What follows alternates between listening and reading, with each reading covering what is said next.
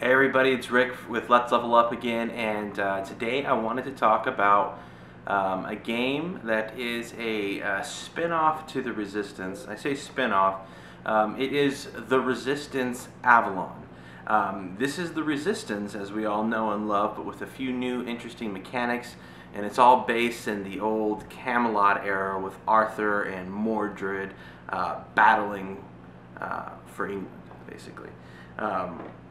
This is a very fun game. It has all of the elements of the Resistance, so if you like the Resistance, I strongly recommend you check this out. It's around the same price tag. You get it at Cool Stuff Inc. For under 15 bucks. I think Amazon has it for 15 straight up. Your local game store probably has this as well. If not, they have the Resistance. If you hadn't checked this out yet, we're going to go through and show you how to play this game in this video and show you some of the new mechanics that are unique to Avalon versus the Resistance. Hope you enjoy it. Thank you, and let's game.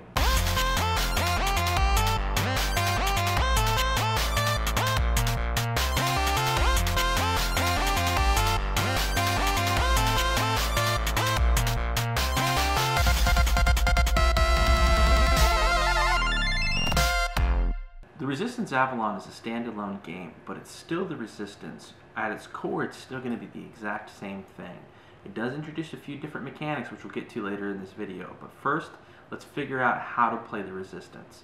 It breaks down very simply. There are going to be some members on the table who are Resistance, which are designated by the blue backgrounds, and some member who are going to be spies, which are designated by the red backgrounds, or the red symbol versus the blue symbol. Now, the Resistance in this game are referred to as loyal servants of Arthur, whereas the spies are going to be called minions of Mordred. So if you look here, this is the tableau. You will pick the tableau depending on the number of players that you have playing. Again, this game plays 5 to 10 players, and there'll be a number of players here in the bottom right-hand corner of the tableau. These are double-sided, so just flip it over if it's not the correct. So for instance, this game is for 7 players, whereas the other side is for 8. It'll also tell you the number of minions of Mordred that are going to be present. So what you need to do is take 5 cards in this example and 3 minions of Mordred, and you will take this deck and give them a good shuffle. This is known as your roll card. This will basically tell you if you're going to be a member of the Resistance or a member of the Spies. So after you give this a good shuffle, I generally just fan it out and go to each player to have them pull their card wherever they want. You can deal them, you can do whatever you want. There are 2 rules which I've stated in my other videos already. Rule number 1 is you can never show somebody this card unless you're using a plot card that says they can see it. But for the base game, you will never show anybody this card. You can't prove by showing this that you are in fact a member of the Resistance or you are in fact a spy. That's one. The second rule, which we'll get into a little bit deeper whenever we talk about actually going on the quests, has to deal with the Resistance members who are part of the quest can only ever vote success on that quest. And we'll get into that a little bit later. So let's talk about the tableau a little bit more. The main part of the tableau is to keep track of scoring. It also lets you know the number of people who you have to nominate on the team in order to go on the missions. So for instance, Quest 1 requires 3 individuals to go on the team. Quest 2 requires 4, Quest 3 requires 4, Quest 4 requires 5, and Quest 5 requires 5. Now there is an instance where anytime you're playing with number of players 7 or higher, Quest 4 requires 2 failures in order for it to be failed. The rest of these quests just require 1 failure, and again we'll talk about that here in a second. There's also the vote tracking, which is designated by this token here. Whoever is going to be the leader, designated by this crown token, will nominate a team to go on each of these missions. Well, the leader doesn't necessarily mean if you're nominated you're going to be going on the missions. Everybody's going to have 2 of these tokens with the sandbag on it. One is going to have a white pebble for accepting, and the other is going to have a black pebble for rejecting. Everybody at the table, including the mission leader, will vote to see if that team is approved or not. So when you have your vote, you lay your card down face down, and then everybody will simultaneously reveal after a count of 3, or however your team decides you want to do it. In this case, rejects always win on ties. So in order for the team to be accepted, you have to have the majority vote. Now, if the spies ever at any point during one single quest, meaning on quest 1, 2, or 3, ever get 5 failures, and this goes off the track, spies immediately win the entire game. So if they're able to cause enough confusion to get the team from assembling 5 times in a row on a specific quest, game over. So when you have dealt these cards, these role cards, you know your role, there's one thing you have to do before you can actually start playing the game. So let's say I'm a loyal servant of Arthur. The player to my right is going to be a minion of Mordred. So I'm going to look at my card, he'll look at his card, and then we're going to do something that my table, my playing group likes to call the spy prayer. And this is essentially, it goes as follows, and this is normal resistance now. Everybody bow your heads and close your eyes. And somebody from the table will actually be saying this out loud. You can nominate whoever's going to be the first team leader, or whoever's the most experienced player can do this. So essentially, they'll say, all players close your eyes and look at the ground. Now spies, or minions of Mordred, open your eyes and acknowledge one another. Now all players close your eyes and look at the ground. Now all players open your eyes. So this gives the chance for the spies to know who one another is. Now, as a resistance player, the only thing that I know 100% is that I am in fact a member of the resistance. So the spies have a little bit of the upper hand. Spies know who one another are. For instance, this spy would know that my player on my left and the player who is facing the camera right now are also spies, and the other members are resistance. So with that knowledge, the spies will try to deceive their way onto the team in order to sacrifice the missions. Again, we're playing a total of 5 different quests, or missions as I've been calling them, and it's really the first person to 3. So sometimes you may get a sweep, and you may only play 3 quests. That's very possible. Sometimes you'll go down to the 5th, and I think the majority of the time you'll end up going down to the 5th quest. This token here will designate, and you'll put it on the sub-circle underneath the larger quest circle to let everybody know what quest you're on the tableau.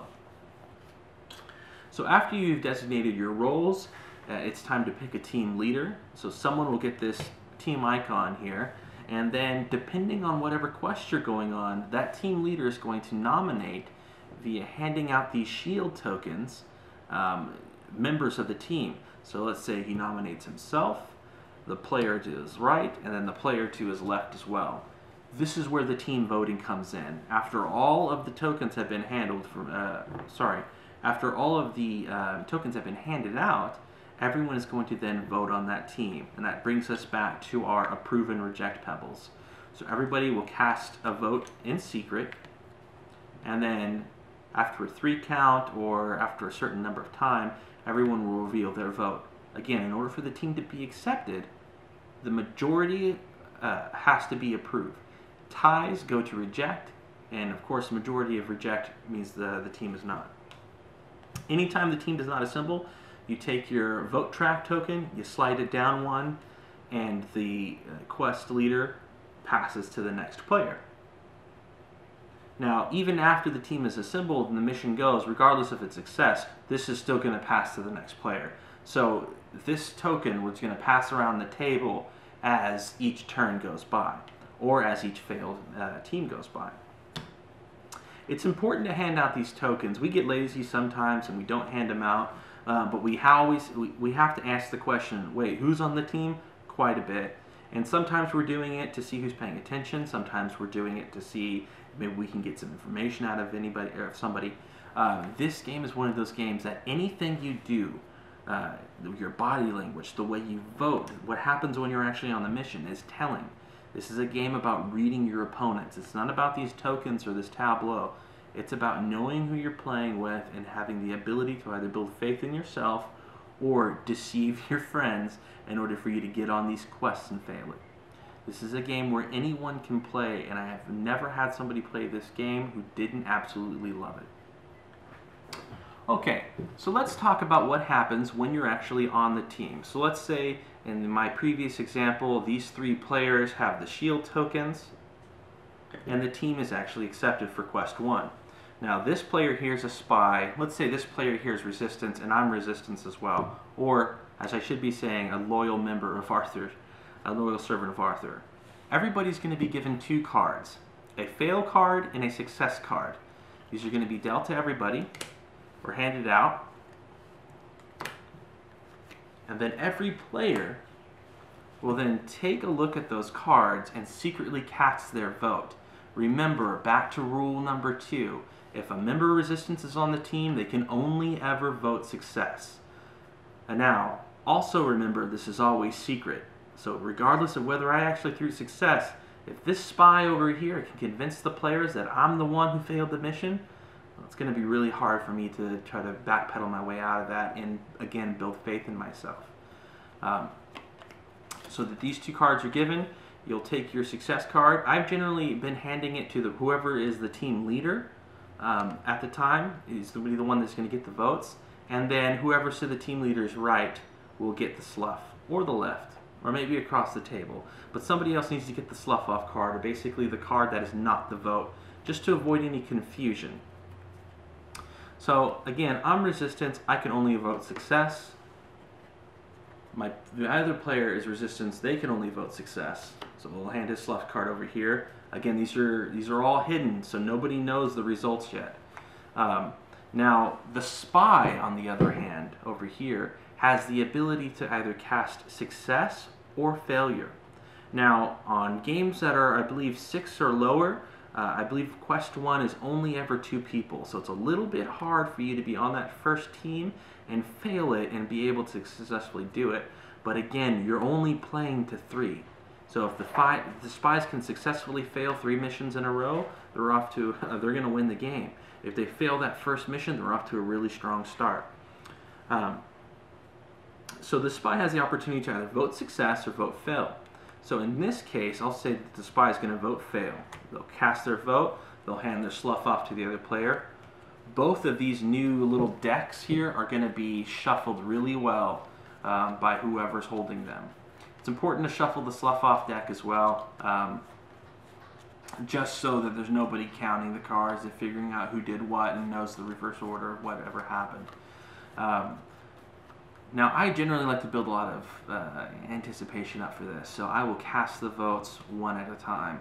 So I will say, okay, vote 1 is a success, vote 2 is a fail, and vote 3 is a success.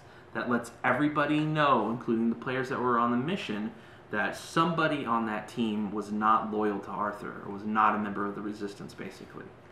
Anytime there is a fail on the mission, the entire mission is a wash. So the spies will win that round. Now, if all 3 of these were successes, regardless of whether there's a spy on the team or not, the Resistance would have won that round. But in this example, spies are going to take the first round 1-0. Then you take these cards, you mix them back in with the slough, and you're ready to start the next turn. So this token's going to hand over to the next player. They will nominate a team of 4 people, and you'll go on until there is a clear victor. Now, let's talk about what makes Avalon unique. First and foremost, there are a whole series of expansion cards that you can add to Avalon that introduce other characters that are either loyal to Mordred or loyal to Arthur. Now, each of these add a very interesting kind of complex element to the game that we'll get into a bit later. So let's talk about just the base. There are 2 things in this game that make it stand out from the normal Resistance off the bat. And this is the base of Avalon now. One of the members of the Resistance is going to be Merlin. Now, what's interesting about Merlin is going to know the identity of the spies. So this is going to be changed up in what I call the spy prayer. The spy prayer for the Resistance goes like this. Everybody put your hands in the center of the table. Everybody close your eyes and look at the ground. Spies, look up and acknowledge one another. Spies, close your eyes and look at the ground. Spies, open your thumb and give a thumbs up. Now Merlin, open your eyes and see the spies. Merlin, close your eyes. Spies, put your thumb down, put your fist back to normal. Now everybody close your eyes and begin to play. So this little variant here means that Merlin is going to have an edge. The Resistance should have an edge going into these games. However, one of the spies, where'd that card go? One of the spies is going to be an assassin. And the assassin's job is if somehow the Resistance win, and they get 3 missions before the spies get 3, the assassin has a chance to steal victory from the Resistance. If the assassin can pinpoint who at the table is Merlin, he can assassinate them before victory, thus wiping the whole game and essentially making all of the Resistance win spies, and spies would win at that point. So it's possible for the spies to get blanked all three of the first rounds, yet still somehow win. So the assassin is going to be randomly one of the spies. Merlin will be randomly one of the members of the Resistance. That's the differences when it comes to the game. That's what makes Avalon different from the Resistance. Now, the core mechanics of the game are the exact same thing. You're still doing the same thing. It's still amount of bluffing. The same amount of bluffing, the same amount of deceit, the same amount of what makes the Resistance so good. It's only adding a couple new elements. Now, it's possible for you to play Avalon without ever buying Avalon. If you have a copy of the Resistance, it's very easy to say, this card's Merlin, this card's the assassin, and then let's play. Subsequently, I could take these cards out of the game and play normal Resistance with Avalon set. I bought both. I think that Don Eskridge has really got a great game in Avalon, and I really try to support indie board and cards. So I would definitely recommend you buy this game. If you like it, try out the normal Resistance, or maybe swap that and vice versa. Okay, so let's look at some of the other things that make Avalon unique. First and foremost is going to be the Lady of the Lake token. Now this can be added to the game without adding any sort of other roles to the game, such as that come in this stack over here. The Lady of the Lake goes to whoever the leader is on the right, and the Lady of the Lake has the ability to have somebody assign a role card to them and essentially know where their loyalties lie. Now this is actually going to get passed around as the game goes forth. I haven't actually played with this variant in place. It seems like you could actually add a couple interesting elements to the game.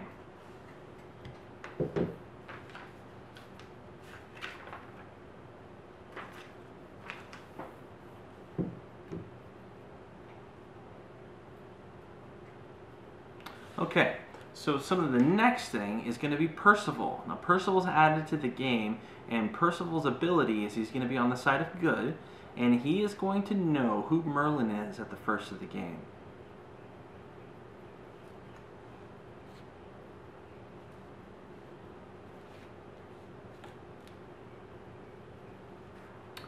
Okay, the next character that can be added to the game is Mordred.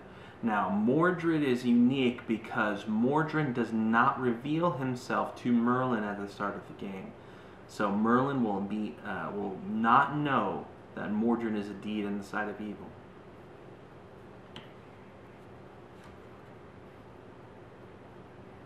Now, Morgana's special ability, again for the side of evil, is the fact that she is a faux Merlin. So when Percival opens his eyes to see Merlin, he will see both Merlin and Morgana, making it a little more difficult for the side of good. And finally, the last character is Oberon. Oberon is a unique character because Oberon does not reveal himself to the other players that are playing on the side of evil, or on the minions of Mordred, rather. This allows for a little bit more bluffing, a little bit more deceit, and it makes things a little bit harder for the spies or for the side of evil, I think, in order for them to win, because they don't know that they can trust them.